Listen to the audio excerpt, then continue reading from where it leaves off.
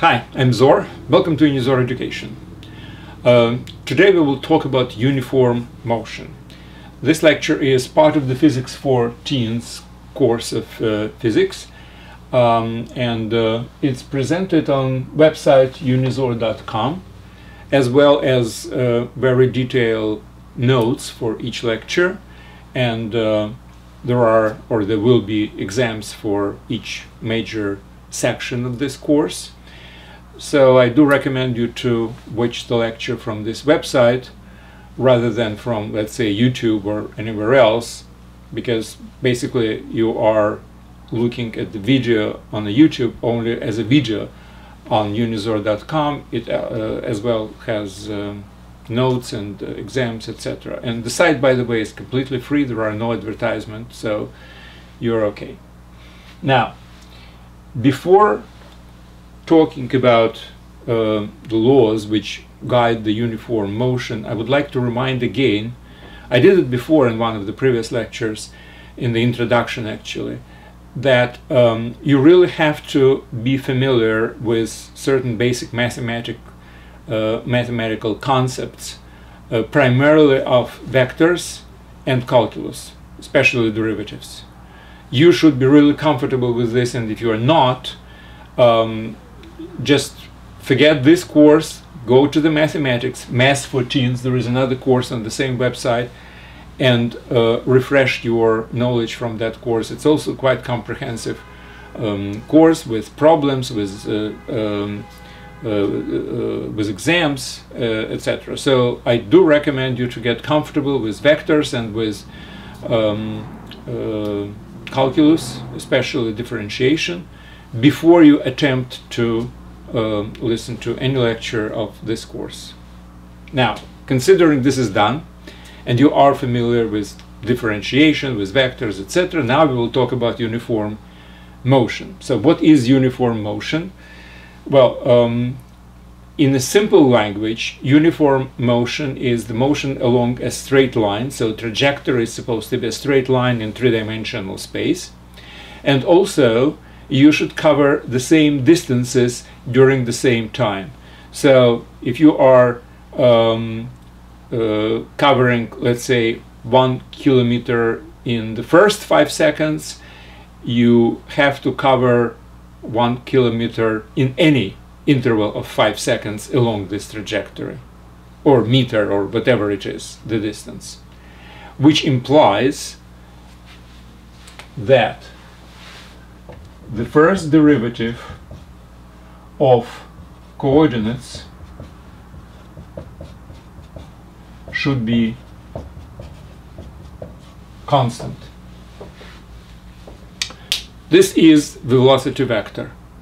So when I was talking about covering equal distance in equal time, it means that x of t2 minus x of t1 should be proportional to time, and x of t3 minus x of t2 should be proportional.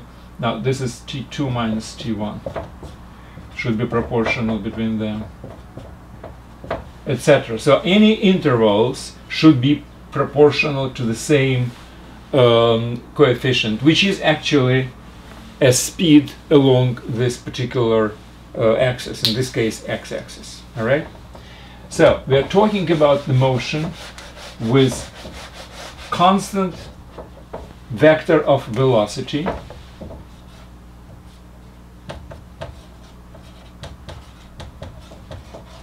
This is vector of velocity.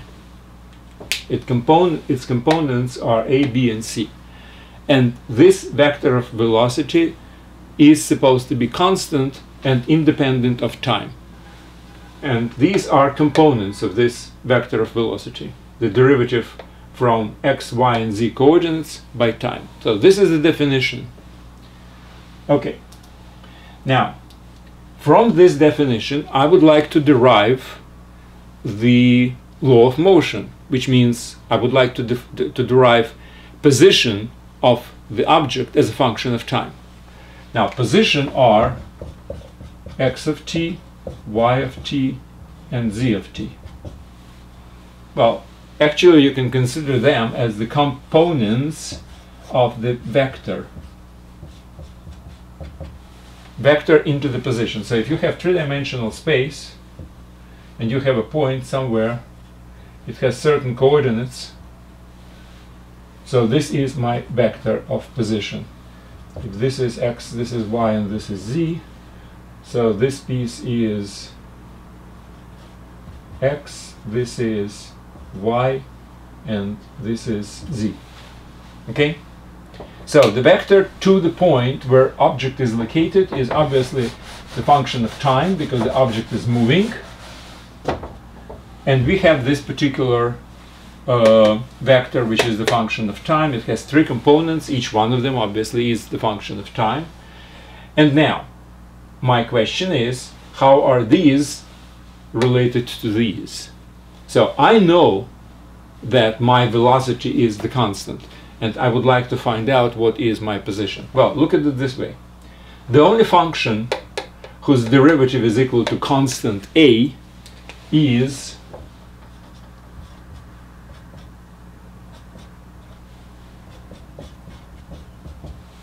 linear function of argument t of the time.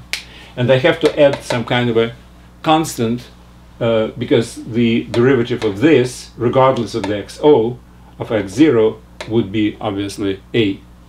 And I don't know what x0 is.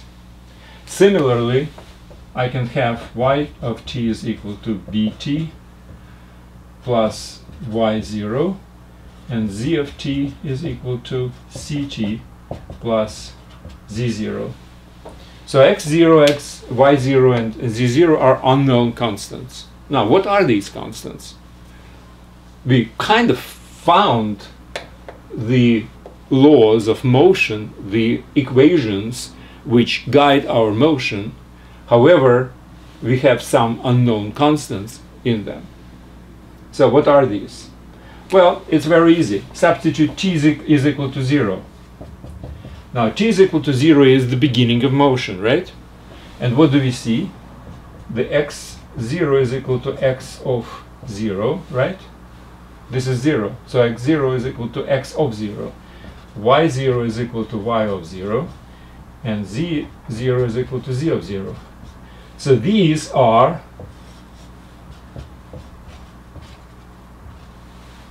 components of the vector which points to the beginning point of the motion. So if you would like to recreate completely the trajectory, you not only have to know the speed, or rather velocity, I would say, where the motion is actually occurring, where we are moving, but you also have to know the beginning point. Because again, if you have a system of coordinates, and let's say this would be a vector of velocity.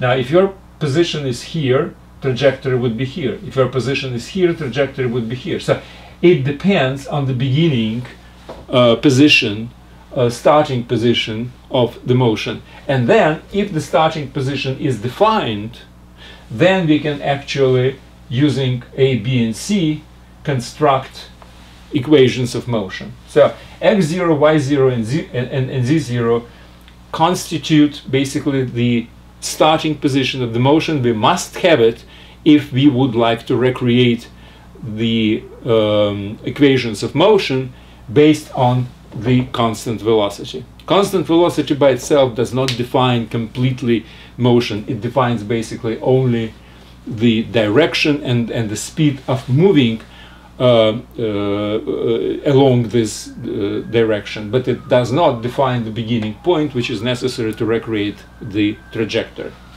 Now, I will allow myself to express this in a slightly different fashion.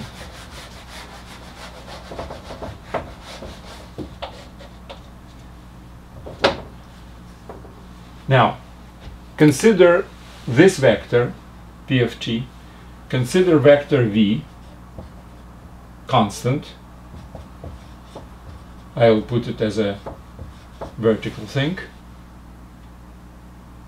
And consider the vector p 0, which is the starting point, vector to a point where we start.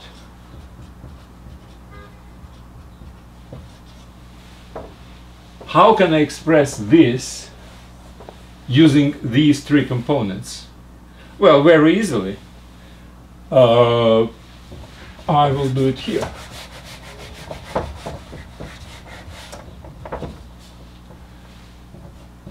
Vector to the position at point in time t is equal to time t times vector of velocity plus beginning position. Now, whenever I'm talking about this, obviously this is an equation for vectors in three-dimensional space. So I have to know how to multiply vector by a constant. So what's the multiplication of vector v by a constant t? Well, whenever we are multiplying a vector by a constant, it means we are multiplying each component. So the components of this vector will be what? TA, TB, and TC, right? So this is TA, TB, and TC. This is the vector. Now, this vector is x0, y0, z0. And if you add them together, again, whenever you are adding vectors, you are adding component by component separately. You will get exactly this: TA plus x0, TB plus y0, and TC plus z0, which is exactly this. AT and TA, same thing. So basically, my equation of motion is much shorter to express in this vector format, which in many cases I will do. Not all of them. Sometimes I would like actually to go component by component, but in any case, this is a vector interpretation of the equation of motion. Or again, if you want, you can do it x of t is equal, y is equal, of t is equal, z of t is equal. Now, basically, right now, I am stating that this is representing a trajectory, which is a straight line in the three-dimensional space. Now, why is it straight line? Well, it's actually very easy. Take 2 points here. This is trajectory. Let's take the beginning and point P1. So this is the beginning of motion, and this is motion at some moment P1, at some moment T1, so P1 is actually P of T1. And then I will take some other position, P2, which is P of T2. All vectors.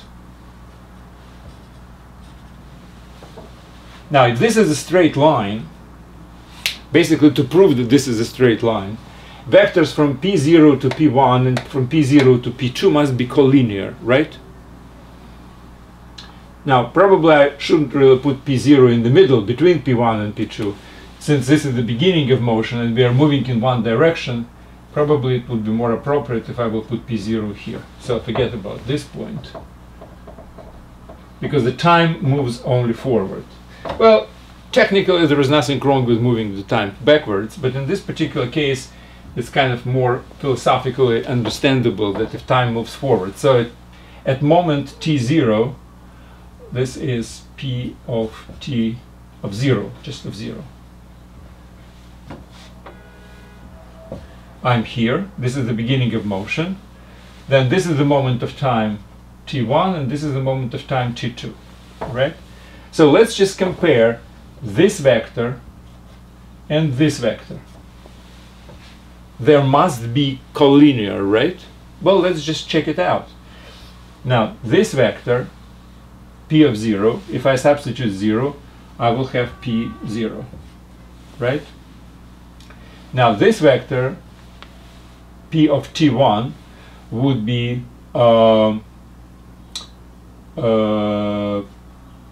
would be TV plus P0.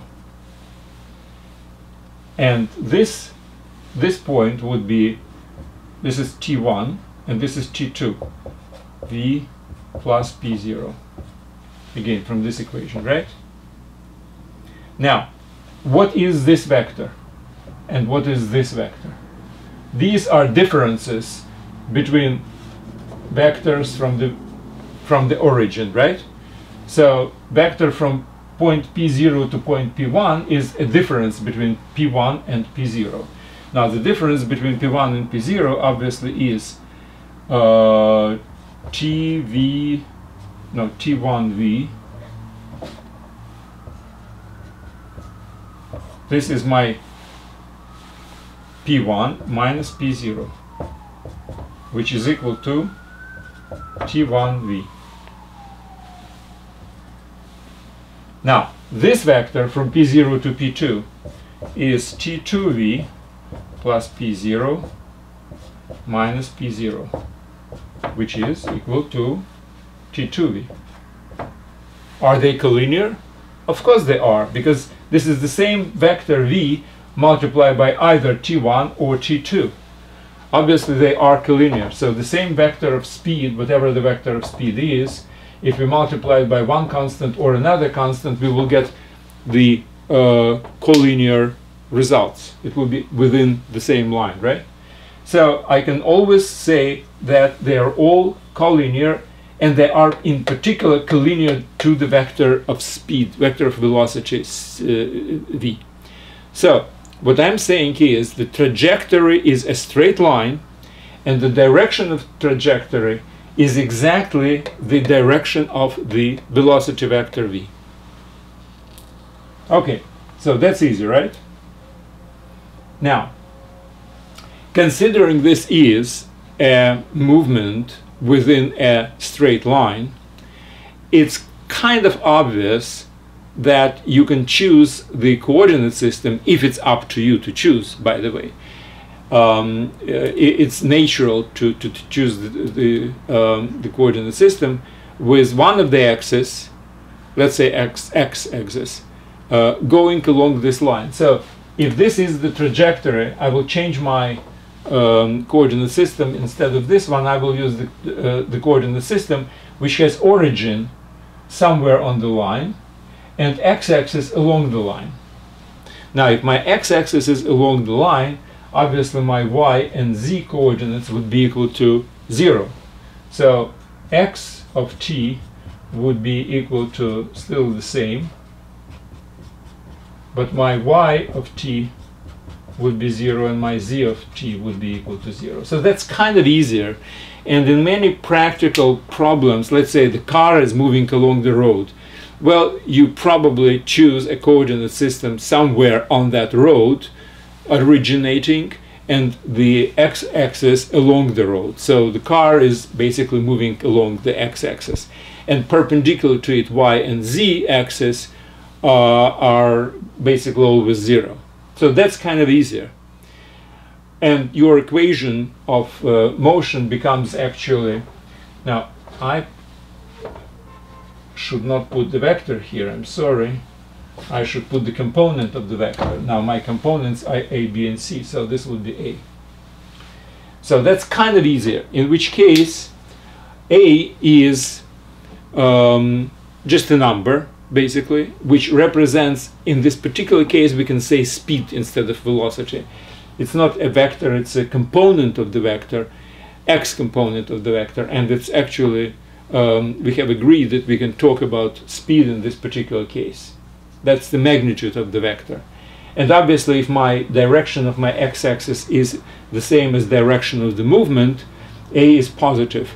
And if its direction is opposite, which doesn't make any sense actually to do, then a would be negative. So that's kind of easier to deal with, because you're not dealing with vectors, you're dealing with scalars, right? One-dimensional case.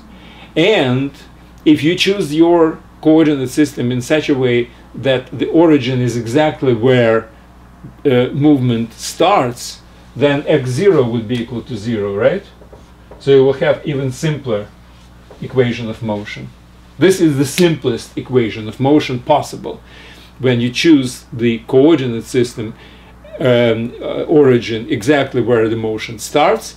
You choose one particular axis along the trajectory of the motion, along the vector of speed, in which case these two components of the vector of speed obviously are equal to 0, and the movement within those other two components also non-existent. It will always be 0, and this is the simplest equation, which represents the motion along the straight line with constant speed, which we call uniform motion. Well, basically that's all I wanted to say about this particular simplest of all possible motions. I will also spend some time to talk about the motion with constant acceleration, and also the rotation. That will be another two types of motions which we will analyze. Well, again, as a reminder, make sure that you are comfortable with vectors and calculus. That's a must for this course of Physics for Teens. That's it. Thank you very much and good luck.